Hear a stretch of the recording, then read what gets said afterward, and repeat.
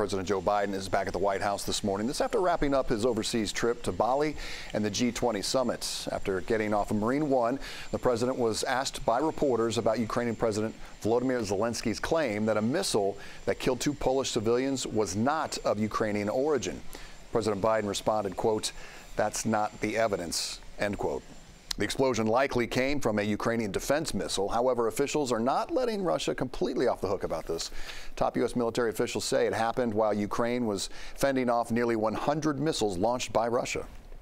The deliberate targeting of the civilian power grid, causing excessive collateral damage and unnecessary suffering on the civilian population, is a war crime. Russia can and should stop the war. If they're able to do it, they can stop it tomorrow if they wanted to.